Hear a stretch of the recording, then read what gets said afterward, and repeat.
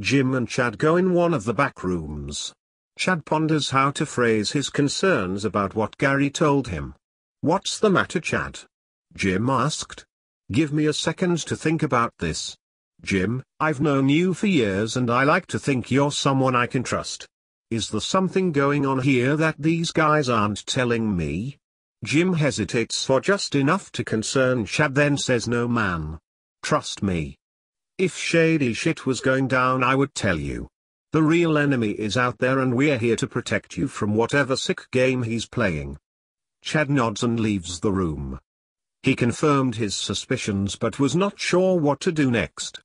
He thought about trying to call Gary back, but the burner phone was probably smashed. Suddenly he heard on the speaker that Flo 8 was missing now too. Outside in a covered area near the concert, Rob sat in a chair tied up and gagged. The door to the room opens and Flo 8 is thrown in tied up. The men holding them are wearing Guy Fawkes masks. None of them say a word until another guy, tall and intimidating looking, enters the room. "Okay gentlemen, you're going to answer some questions for us or you're going to join your friends in the upcoming firestorm." The music stops on stage as Saul and the remainder of his team cut their set short. Backstage, everyone is gathered around. "So now we're missing Flo 8 too? How is he snagging our guys right from under us?" asked David Beloth. "His guys are blending into the crowd. They must have them captured somewhere close. I hate to say it, but I think our best bet is pulling out our trump card. We have to do our final act," says Saul. Derek draws near the tent. He sees the stage is empty. The timer is down to 30 minutes. He calls Mickey. They're either stalling or changing their strategy. Let's force their hand. We only have a half hour. Wake up that crowd. Suddenly several crowd members start yelling for the show to keep going, which instigates the rest of the group. The place starts going crazy. The Mexican guards have to push the crowd back. Major anxiety is building in Chad. He knew this moment was coming, but he was still not prepared for it. There were bad people around him, but he still wasn't sure if they were outside or backstage. He needed to find a way out of this before it was too late. He always wanted to play to a crowd of this size, but these were not the conditions he had envisioned. Just then he felt a buzz in his pocket. He had a text from an unknown number telling him, "When you hear the shots, run towards the lake." Chad was utterly confused. "All right, ladies and gentlemen, time for your final act," says Jim on the microphone.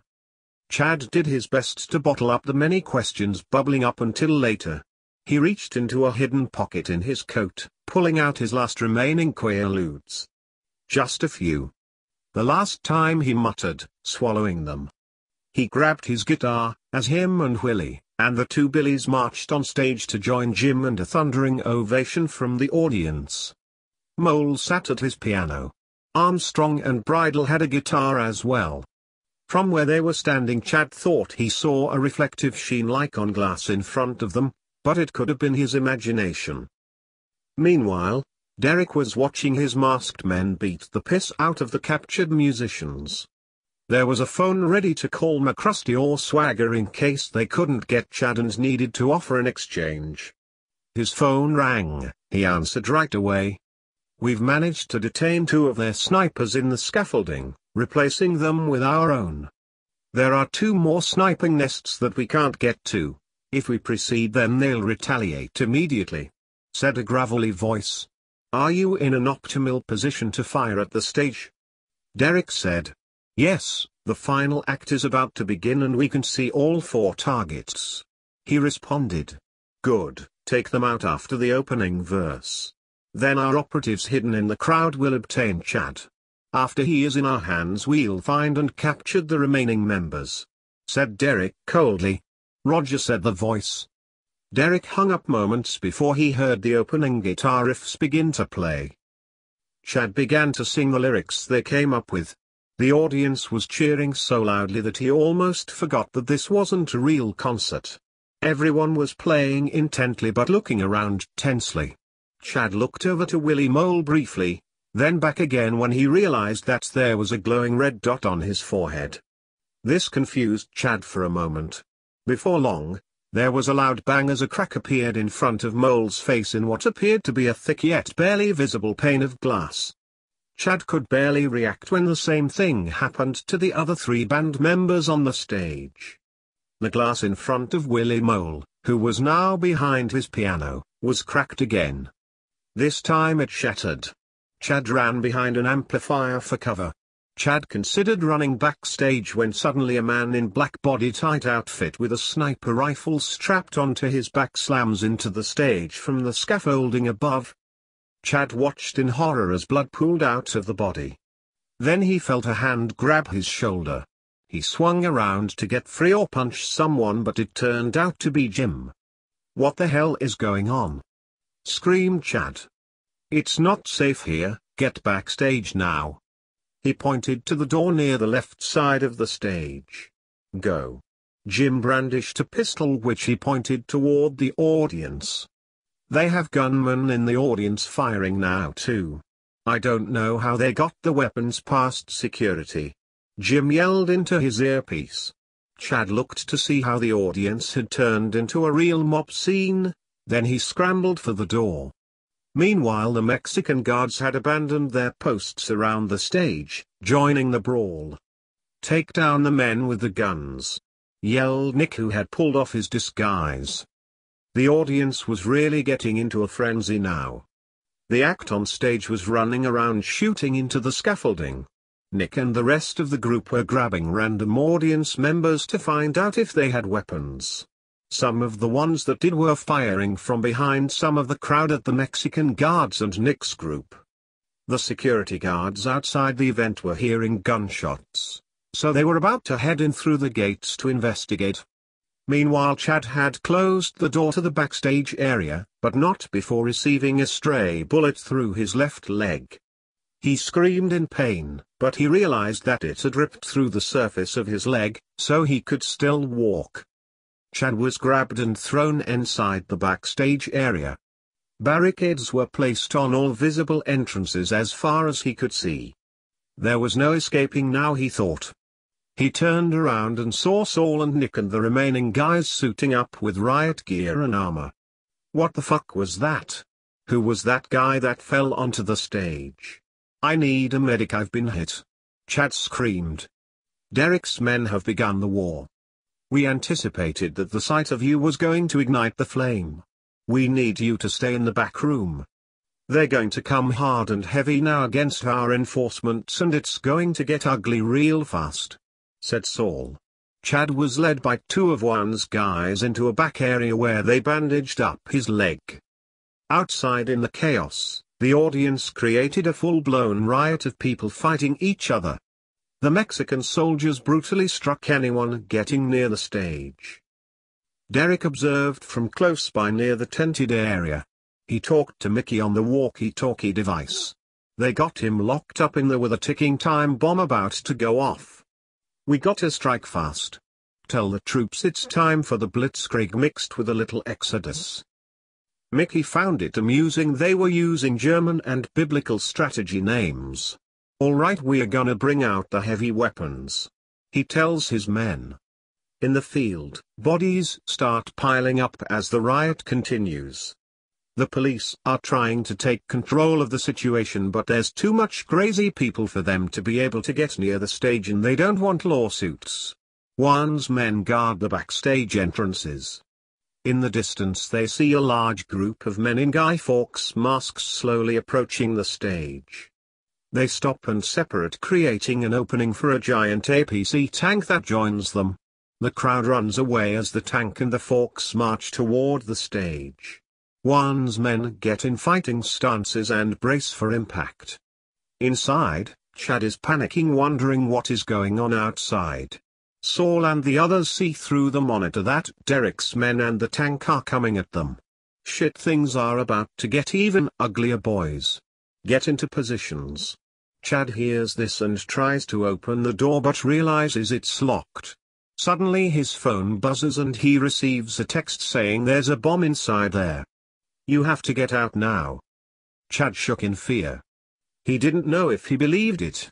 A second text came. It was a picture of the bomb being placed backstage somewhere. That made it a bit more believable. Chad banged on the door demanding to be let out. "There's a fucking bomb in here. You have to let me out," he yelled. No reply came. He kicked the door, but that plan failed miserably. He looked around the room. No crowbars of any sort. He decided to text back the number that he was trapped in a room and no one was listening to him. "I can't help you right now. You have 10 minutes. I believe in you." Chad looked at his phone in disbelief. 10 minutes? He tied a handkerchief around his wound and limped around the room for something to help. He found a dull knife. He wedged that into one of the bolts in the hinges in the door and slowly began to unscrew the bolts. He heard the sound of a thundering cannon and began to unscrew faster. Outside, the tank was wildly spinning the main gun around in order to take down some of the enemy's numbers.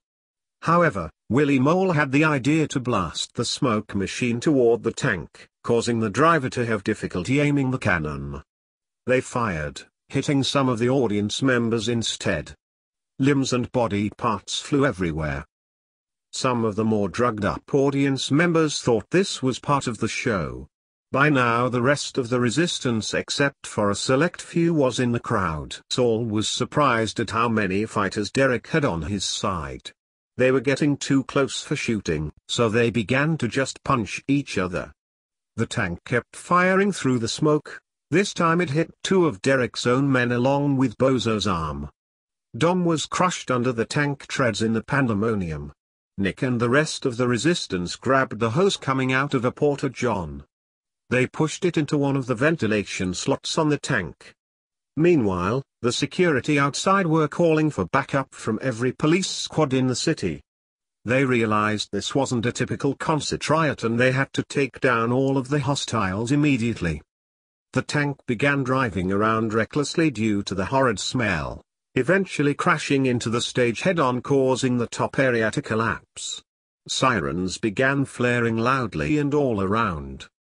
Derek nears the tent with the two hostages. He looks down at his phone and sees that there's only 5 minutes left before the bomb goes off. He decided to act fast and start Operation Exodus. Meanwhile, back inside the stage area, Saul, Billy and the remainder of the resistance aim their weapons at the doors they anticipate will burst open with Derek's guys. Saul sees on the monitor that Juan's men are getting overpowered and decides to call an audible. He whispers in Billy's ear and then tells his team's men, "This is it. We will not back down to this enemy. We've worked too hard for this to go to waste. Them storming in here gives us probable cause to defend ourselves. Do not be afraid to shoot to kill."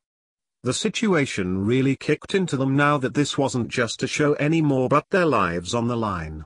Just then the doors get blasted open. Saul and Billy take that moment and run back towards the changing areas.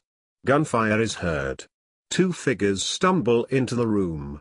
Bozo, Rob, Steve and Slash fire their weapons, unleashing all their rounds. Their aim is poor but it eventually takes down the figures. "What the hell? Where's the rest of them?" "There was only two," says Rob. Just then they looked down and saw who they shot. Dave and Flo Aids. "Holy shit. We killed them. They threw them in and we murdered them," said Bozo, wrapping up his injured arm with cloth. Just as everyone stopped and reflected, the remainder of the doors ripped open and a bunch of Derek's men stormed inside, tackling the musicians and stripping them of their weapons. Mickey follows behind them. "Check the back area and quick. Just 3 minutes left on the timer." The door was jammed shut. The men kicked it hard, trying to make it budge. Mickey ran over with a crowbar and with his powerful grip ripped open the door. To his surprise, the room was empty. They took him. "There must be another exit around here. No time to look though. Let's get fuck out before this place blows," said Mickey. They run out to police squads storming the area. They tried to apprehend Mickey and the guys but they outrun them.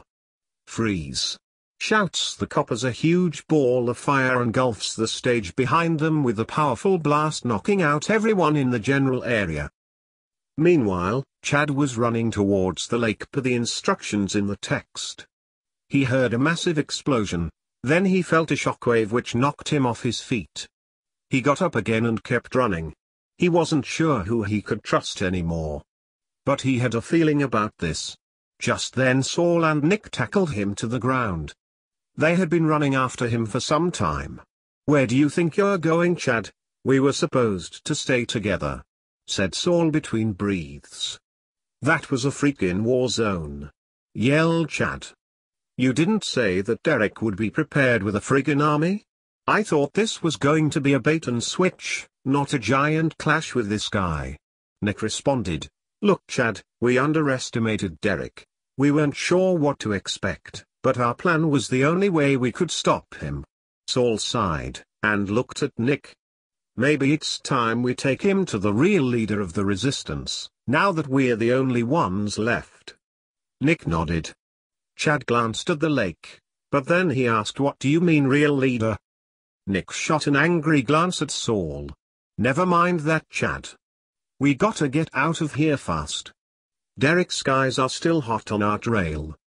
Good thing we followed you, or we would have been body parts raining from the sky." The commotion of the police sirens, people screaming and ringing in their ears made it difficult to hear each other. Just then they get spotted some of the men in Forks masks who started running in their direction. Saul sees them first. "Shit, we gotta move now." The three of them run towards the eastern side of the park. The Forks were gaining ground. Seemingly out of nowhere a helicopter appears being flown by Willie. The three hop on and fly up in the air out of reach. The chopper gets about 100 feet in the air and then starts shaking as if it were hit by something. Willie straightens it out and flies south. Not far off, Derek, still with his eye in the sniper scope, smiles. "All right, little pigs, time to show me where your brick house is," Derek says weirdly. He radios Gary. They're leaving the park via chopper. "You'll see where they're going on the computer. I tagged them." On the other line, Gary knew exactly where they were going and that the conclusion to this sick experiment was their next move. Nick tells Willie where they're headed. They fly toward Uptown. Chad, looking out the window, immediately recognizes his apartment. Before he can ask why they're here, Saul jabs Chad with a syringe full of anesthesia. They land in an empty parking lot nearby. On the way into Chad's apartment, several people asked why he was unconscious, but Nick explains that he had been partying too hard. They were used to that from Chad, so they weren't suspicious. Nick and Saul take Chad up to his room. They unlock the door using Chad's key ring. The room is still a mess, of course. They toss Chad onto his bed. "So how are we going to do it?" asked Saul. "How are we going to conclude this documentary?" Nick responded, "It's got to be dramatic. Let's face it, his stardom isn't going to last. After a show where the stage blew up and the audience members get shot by a tank, it would cripple his career." He looks at the window. "I think I know of a spectacular finale." Saul, reading Nick's mind, says, "No, that would be way too messy. We have several witnesses seeing us enter the building. He falls while we're here. We're instant suspects. In order for this to work, he has to die hours after we leave. Tragedy without strings attached. I'm thinking laced quaaludes. It fits the bill of a recovering junkie back in the limelight. Concert turns into terrorist attack. Bandmates that for all the public knows are his friends dying horrifically. Him seeing no other relief besides the familiar high of an old friend coursing through his veins. This one being his last. Conveniently, his addiction being one that's been out of production for decades. Tons of crazy shit slipped in back then. Okay, so how we getting it in him? He can't swallow while unconscious," asks Nick. "We'll wait until he gets up and then make him really need one," responds Saul. Meanwhile, nearing closer, Derek calls Gary. They just got to his place. They want to end this now. "How close are you?" I'm not going to be able to take them all on myself, says Gary. Right around the corner, replies Derek. Chad slowly comes to. He sees familiar surroundings. He almost as it was all a dream moment. Then he sees Nick having a cigarette and Saul talking on the cell phone. Saul notices that Chad is awake, hangs up and sits on the bed. Listen, Chad, you passed out after we picked you up in the chopper, probably from all the stress. We brought you up to your room since we were in the area. Also, we have some bad news. After the disaster at our concert, your agent called and said he's done with you. He left some voicemails on your room phone. He nodded to the phone. You're finished, Chad. Chad felt a wave of anxiety hit him that he hadn't felt in months. There was only one thing on his mind to assuage his feelings. Just at that moment Saul placed some Quaaludes on the counter next to Chad. We managed to have some of these from our stockpile of out-of-production drugs. We leave them here to use at your discretion. Nick and Saul put on their coats. It had started to rain. They tell Chad that they are making a stop at the drugstore to get more cigarettes, then they'll come back to talk about how Derek won't give up on him and Chad's future. As they leave, Chad eyes the bottle like a hungry shack watching a hot dog. Meanwhile, Derek is running into the elevator with Mickey to Chad's room. They avoid eye contact with hoods up as well as avoiding security cameras. This occurs seconds after Nick and Saul enter the other elevator going down. Derek and Mickey have their weapons ready on their waists, not sure what to expect. They kick the door down and raise their weapons. They see Chad lying on the bed, a pill bottle in hand. Derek puts down his gun and checks Chad's breathing. "Derek, I'll kill you," mutters Chad in a semi-conscious state. "I was afraid they would try to poison him," said Derek as he takes some ipecac out of his pocket, and forces Chad to eat it. "Looks like he only took a few," said Mickey, examining the remaining contents of the bottle. Chad turns over, vomiting onto the carpet. "That's it, get it all out," said Derek. He hands Chad some water. "Freeze!" yelled some policeman that suddenly appeared by the open door, pointing guns inside. "Son of a!" yelled Mickey. Derek was puzzled how they were alerted to come here, but he had his suspicions as to who it was. Derek and Mickey raise their hands to show they aren't holding back against the wall. Yells the one cop as the other goes and grabs Chad. "Officer, on what grounds do you have to break in here? I hope you have a nice warrant, otherwise you'll be hearing from a few lawyers I know." Derek tells them. "We had probable cause from a neighbor stating that one of the tenants came up here looking drugged up with two shady-looking characters. We have grounds to believe that he was in danger," says Cop 1. "Which is why we came up here too. Chad was about to choke on his own vomit before we came and saved him," tells Derek. "Is that so? Sir, please take a look at these two gentlemen. Were they saving you as stated?" he says to Chad. Chad gathers himself and upon seeing Derek he panics. "That's him. That's the guy who killed my sister." Chad begins to try and attack Derek but is restrained. "Sir, please calm down. We will get you out of here and to a safe location." The one cop takes him downstairs while the other, along with a third cop who appears, watches Derek and Mickey. Meanwhile, Saul and Nick hear the sirens outside and see the cops entering the building. "Shit, how did they get here so fast? There's no way he's dead yet," says Saul. They try to enter the building but are forced back by the cops. Two cop cars leave the building. One containing Chad. One with Mickey and Derek. Saul and Mickey meet back up with Willie, who's still at the car, and follow the cops. Willie drives Saul and Nick as they tailed the cop cars carrying Chad. "How did they fucking get there so fast? They were supposed to arrive an hour later," asks Nick angrily. "Someone intervened here and sent them in early. We have to follow them and find a way to get him out of there so that we can finish his story," says Saul. They follow the cars for a while. Longer than expected. These can't be Manhattan police. We're leaving the island, says Saul as they take the Queensboro Bridge into Queens. Something's not right here, says Nick. They continue driving until they get to what looks like an abandoned police station. They park the car a couple blocks length from where the cops are. They see the cops bring Chad inside. Where the hell are we and why are they bringing him inside there? Asks Nick. Couldn't tell you, but this is not how it's supposed to go down. Chad tells them who we are. There could be a manhunt out there looking for us. We have to get inside and get him out of there. We can't leave any witnesses either, says Saul. Inside the station, Chad is in what looked to be an old interrogation room. Chad was very confused about the whole situation. He nearly died from what had to be a tainted Quaalude, and instead of being in a hospital he was in a cold abandoned police station. The door opens and two of the cops enter.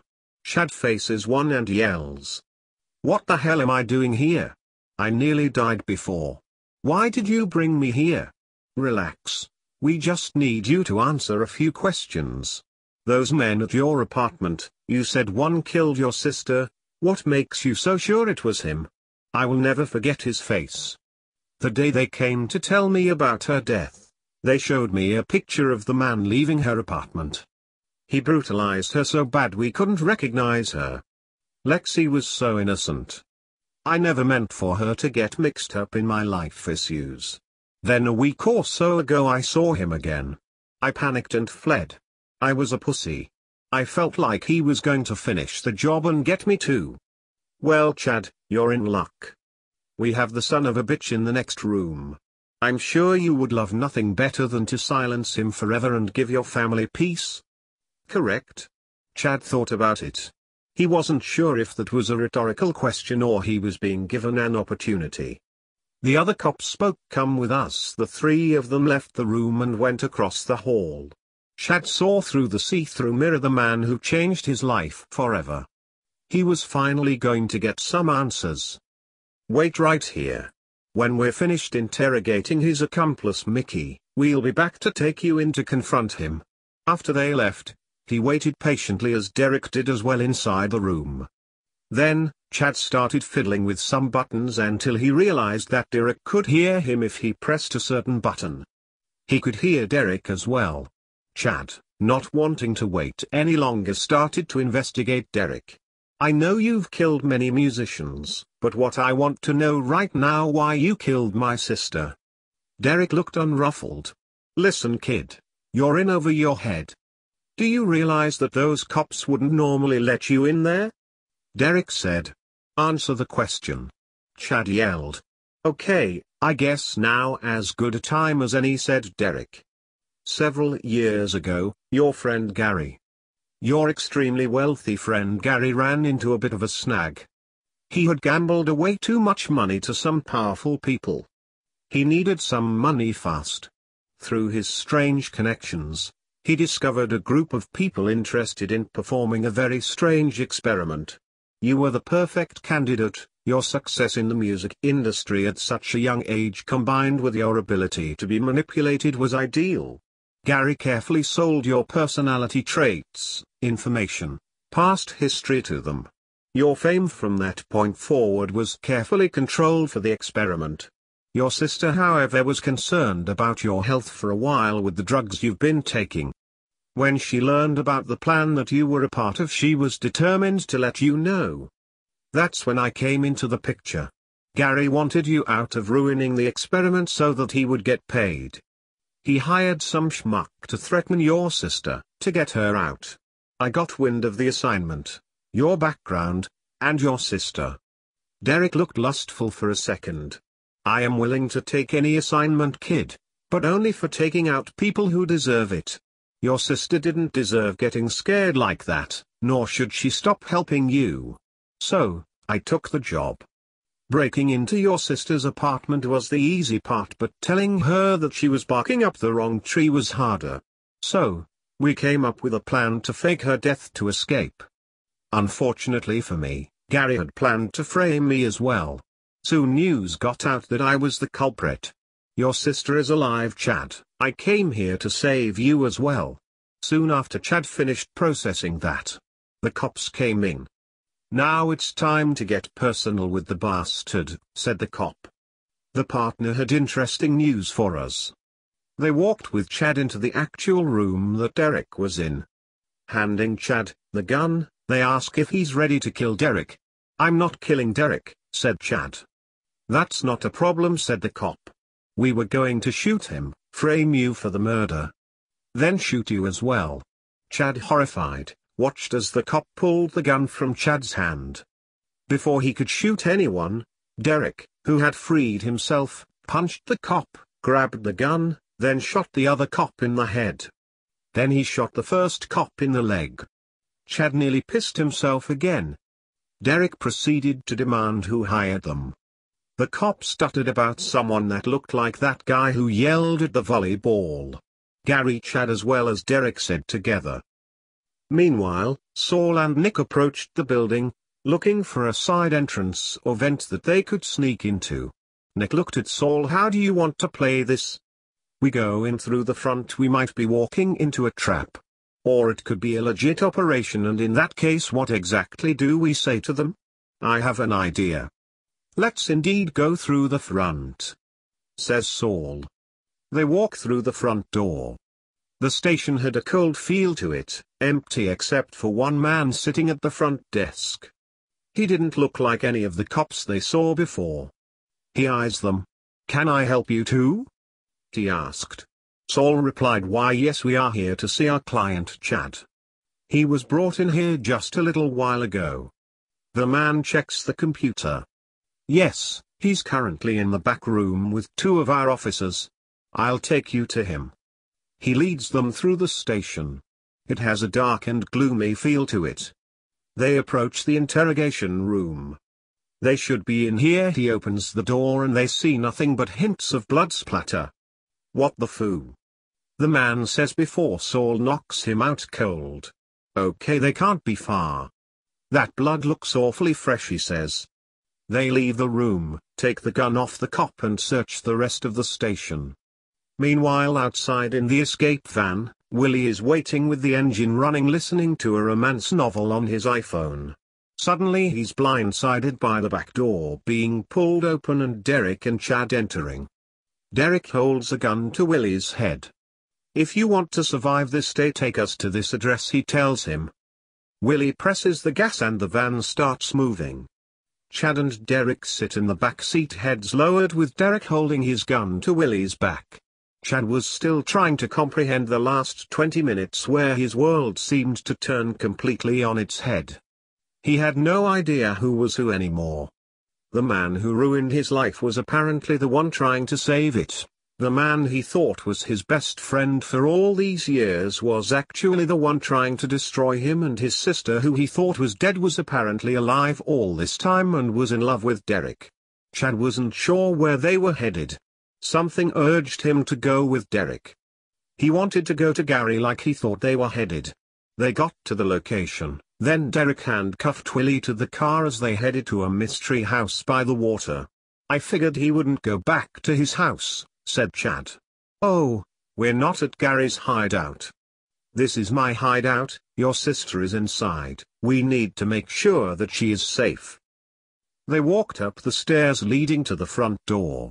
Chad was surprised at how nice yet inconspicuous the place looked. No one would have suspected the place as a hideout. They checked the surrounding area. No sign that they were followed. Derek reaches for his keys and opens the door. They enter the dark house. Derek closes the door. Chad sees the various computer parts scattered throughout the house. Something felt odd, like someone rummaged through the place. Where is she? Is this place always this messy? Asked Chad. No, which is getting me worried. Follow me. Last I left her she was upstairs in the control room. They find the stairs and head up. The hall is quiet. Derek leads Chad down to the last door where the control room is. They walk in and see Lexi, but she is not alone. Filling the room was 5 men wearing the Forks masks. Lexi sitting down and a gun against her head held by none other than Gary. About time you guys showed up. Was worried this wasn't going to be an exciting ending. Gary says. Gary. I trusted you. All these years I thought you were by my side, supporting me, through all the shit that came at me. Now I find out you're responsible for it? Why? Why did you do this? What did I do to deserve this betrayal? Asked Chad. He looks over at his sister. A face he hadn't seen in so long. There were scars and a change in hairstyle, but it was definitely her, as hard as it was to believe. Gary began. We had a real good thing going. You were the talent, I was the money manager.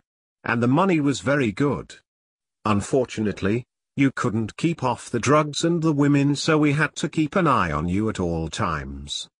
You started missing gigs and the money began to dry up. You were losing your fans. So, I came up with an idea of creating a new life for you. New bandmates, new record producers, and teamed up with a pretty powerful TV production company to make you a star. The world would see you again in a whole new way. Television was the new medium. The thing is, you couldn't know it was contrived or it wouldn't have been natural. You were going to be the ultimate reality show, making tons of money without even knowing why. It would have worked perfectly if your sister here didn't butt in and try to warn you. She would have ruined everything, so the production company hired Derek and his men to deal with her and anyone who got in the way. Little did we think that he'd actually fall in love with her and nearly fuck it all up. Your bandmates found out and went over to her place to talk to her. Things got out of hand and got physical. Derek here came by and killed them, then escaped with your sister. I killed them to protect her. Your greed made you heartless, willing to screw over your best friend and kill the closest person in his life to get you ahead. Now I've done things I'm not proud of, but I'd never do that. I didn't feel good killing them, but it was to protect an innocent person. He fed you lies about me, Chad. We were trying to save you from him and those so-called musicians that were leading you to your eventual death. Tragedy is the biggest ratings boost, says Derek. Wow, Derek, you're not as dumb as you look, I guess. Here's the deal. Since you're now fully aware of this, it kills the whole have Chad off himself a plan. So, your choice is this: hand over all publishing rights to me or I'll kill your sister right here and now. Chad wanted to beat up Gary to save his sister. He wanted to run up there and beat the piss out of his best friend turned monster that manipulated his life for profit. But with the guns pointed at him as well as her, he wouldn't risk losing her again. Fine, I'll do it, just let her go. Lexi had a startled look on her face that protested that he was giving up his life's work. But her life was on the line, so she didn't say anything. You sure about this, kid? Just because your life was the ultimate reality show doesn't mean your talent's not real, said Derek. Maybe we can strike another deal with Gary. Chad looked adamant. No, I'm done living the rock star life. Gary snapped his fingers. A Forks mask guy walks in with a laptop. Gary types on the keyboard with one hand, keeping the gun on Lexi with the other. Chad enters in some passwords and PIN numbers, then it's finished. Pleasure doing business with you gents, says Gary Riley. Now follow me outside and we can go our separate ways. They uneasily step outside with Gary still holding a gun to Lexi, as well as his men at the ready to fire. Okay Gary, you got what you wanted, so hand her over now, says Derek. Well, I know how well prepared you are, Derek, and you might have more men come after me, so I'm going to need some security on my way to my early retirement, says Gary. What the hell does that mean? It's just us two. No one else. We just want Lexi back and nothing more, replies Derek. Well, I like to play on the safe side sometimes, so you can get her back in the middle of the ocean, said Gary. Just then, Gary heads over to a small yacht docked at the nearby pier. You son of a bitch. Give her to us now, says Chad as he begins to run after him, but is stopped when the men in Forks masks raise their guns and aim at him. They all aboard the boat and begin sailing away from the pier. What the fuck are we going to do now? I just got her back and now she's gone again. We've got to follow them somehow? It can't end like this, yells Chad. Derek slaps Chad. Calm down, I've got an idea. Derek runs back to the hideout and grabs a case containing a sniper rifle and tracker projectiles. He constructs the sniper rifle, loads the projectiles and aims toward the boat. He fires, hitting the lower back of the boat where they wouldn't notice. Now we need something to chase them down with, says Derek. I think I have something in mind, says Chad. He runs over to Willie Mole, who is still handcuffed to the car. Willie, we need to borrow your chopper, for old time's sake, Chad says sarcastically. They force Willie to drive them to his penthouse, then hurried to the top where the landing pad was. Still holding Willie at gunpoint, Derek says, okay Willie, you took us this far, we need one more little favor. The chopper takes off from the top of the building and begins flying toward Queens. Derek takes his phone out and makes a call. Hey, we're coming to pick you up. Hope you didn't have too much trouble. No, I've had messier, says Mickey, who we see smoking a cigarette. I'll be waiting for you outside. We see him leave a room with the bodies of Saul and Nick on the floor. Meanwhile, sailing quickly along the Smithtown Bay north of Long Island, are Gary, Lexi and the Forks men. Lexi is tied up in a chair. Gary looks at her and speaks. Was it nice seeing your brother again? A shame it was so short. Maybe they'll find you. Hope you know how to swim. Of course, by that time I'll be living it up in the Caymans. She looks at him with great hatred and disdain. Suddenly, one of the Forks men falls to the ground with a hole in his head. Gary looked around with surprise to find the shooter, but then he realized he could hear the thumping of a chopper in the distance. Meanwhile, in the chopper, Derek was getting congratulated on his incredible shot. Hold her steady, says Derek as he lines up another shot. As they get closer to the boat, Gary's men start returning fire. The chopper absorbs the bullets as Willie tries to keep it moving to avoid hits to the glass. Mickey takes the submachine gun and fires toward the boat, taking out another Forks.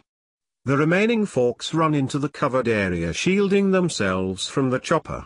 We aren't going to be able to hit them from up here. We have to drop down, take them out and grab her, says Derek. Willie thanks for the ride.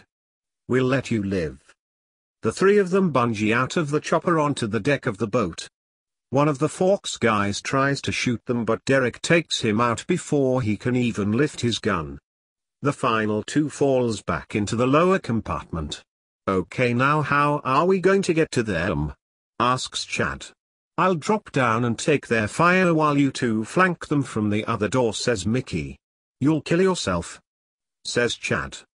Don't worry about me. This isn't the first boat I got shot at on.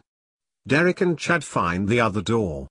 Mickey opens the door the Forks guys went through. Mickey drops down and rolls as the Forks guys fire at him. Derek and Chad kick open the other door, shooting the Forks guys from behind. They run over to see Mickey, who is bleeding from his shoulder and his ear. You okay, Mick? You took a few hits, says Derek. I'll live. Now go get that son of a bitch, replies Mickey. The two see another door leading to what had to be the bedroom. As they push the door open, a bullet ricochets in their general direction. Come any closer and I'll shoot her, yells Gary. The two back away from the door. Chad peers over and sees Gary holding Lexi in front of him again with the gun to her head. Chad drops his gun and walks into the room. I said get away, Chad. You want her death to be because of you? Chad took a look at his sister, seeing the fear and sadness in her eyes. He felt scared and helpless, unable yet again to save her. He thought about their childhood and other memories that came flashing back to him. Was this really the last time he'd see her? Suddenly, the entire room leapt into the air a bit, as if they had hit something with the hull. It was enough to throw Gary off balance for a brief moment, then for Chad to lunge with enough force to knock Gary to the ground. He wrenched the gun from Gary's hand, then punched him several times, as he was still reeling from the torrent of emotions that he was going through. Before Chad could injure Gary too badly, Derek pulled Chad away. "Trust me, you don't want to follow that path, kid. Now let's get this asshole back to land." Chad unties his sister, then they embrace for a long hug. They tie up Gary, then Derek checks on Mickey. Then they check the damage to the boat to make sure that they were still seaworthy. The boat was pretty banged up from hitting a large buoy, but there didn't appear to be signs of leakage. They found a first aid kit and wrapped the bandages around Mickey's wounds. Derek finds the captain's nest or whatever it's called and takes control of the ship. He begins driving it back to shore. Chad and Lexi are on the deck recapping each other's ordeals. Lexi tells him about her finding out about their sick social experiment, how they tried to silence her, and how Derek rescued her and kept her safe in hiding while they figured out a plan to rescue him. Chad tells his side of the story, where he was assimilated by a group of doppelganger musicians that convinced him that Derek was picking them off, and his help was needed to stop him. He told her about the battle at the concert where he narrowly escaped getting blown up and was taken back to his apartment to be set up to overdose before being rescued by Derek. "I'm just so relieved that this is all over," says Lexi. "I'm glad that you're still alive," they say at the same time. Derek docks the boat back at the hideout. Gary, now awake, starts spewing violent threats at the four of them until Chad shoves his sock in his mouth. "What are we going to do with him?" asks Chad. "Don't worry about him, Chad, you take your sister home. You two need to recuperate. I'll take care of our friend Gary," said Derek. "I think Gary and I have some catching up to do as well." Gary tries to protest through the sock, but it's muffled. Chad and Lexi step off the boat and head into Derek's hideout. Derek throws the keys to Chad. "Do you have any last words that you want to say to this prick before we leave?" Chad sighed. "Gary, you were like a brother to me. I thought you were someone that I could trust. But looks like that was a fucking lie." He turns to Derek. "Now get him out of my sight." Derek nods, then points to Mickey. "Help Mickey get patched up. There's a medical kit in the bathroom downstairs." They go inside. Derek pilots the boat out of the dock with Gary on board. They disappear over the horizon. 6 months pass. Chad steps out of a rehab center that he checked himself into. He was finally clean. A crowd of people are outside holding signs congratulating him as well as his sister who was there to pick him up. She was 5 months pregnant with Derek's child, who is now her fiancé. "You look great, Chad, as healthy as I've ever seen you." Chad smiled. "It was not easy. These past few months were rough. But knowing that you were still around to support me got me through." Lexi responded, "Of course I'll be there for you." They hugged. Then Chad asked, "What's Derek up to now? Where's your future hubby at?" Lexi responded, "He partnered up with Mickey. Now they have a successful bodyguard business up and running. He would have came but he had to handle some business. He'll meet us at the house." "So, what are your plans now, Chad?" Chad answered without waiting. "Music is my passion. I can't think of anything else that I would do. I'll call up my old record labels, find out if they want to work together again. I've been in the news so much, people should be lining up to work with me." Lexi responds, "Whatever you do, you have my full support. I believe in you, Chad. Now let's get home. Derek should be waiting for us."